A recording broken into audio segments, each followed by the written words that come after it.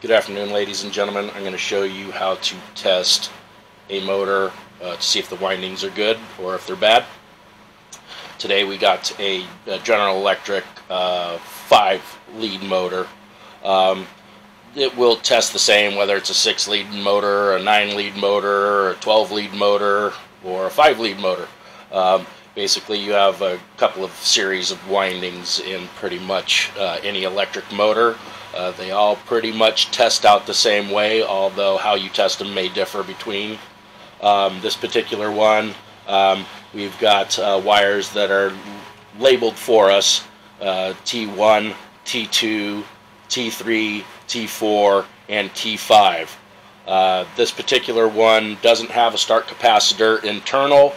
It uses an external start capacitor, and it uses a SynPack switch that tells the capacitor when to start and when to stop and all that good stuff.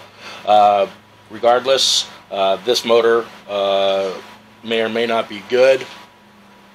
We're going to test it out to find out. So I'm isolating T1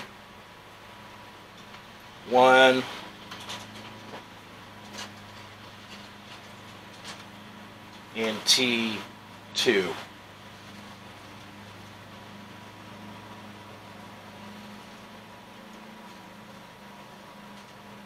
Okay, we got about 3/10 of an ohm, so we got continuity here.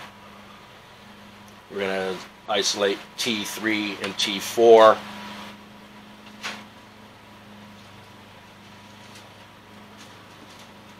We also have continuity there. So as a check to see if there's any continuity between the two windings, we'll test one of the other two legs or both of the other two legs. So this would be T3 here. And unfortunately we have a bad motor here. What's going on here is both of the main windings have shorted together internally inside of this motor.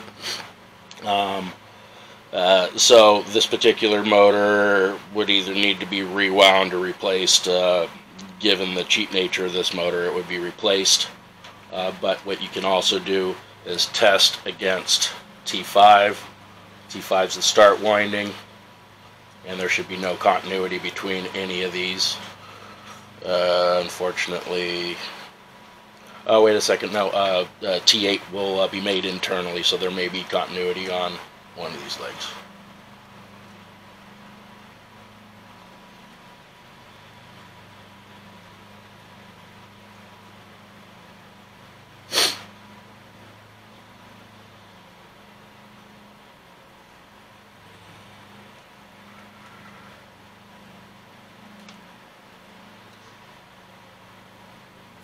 Yeah, we got a little bit of resistance there, so it's the neutral must be being made inside of the motor, but as tested, this motor is bad because we have continuity between the two sets of windings where they should be isolated.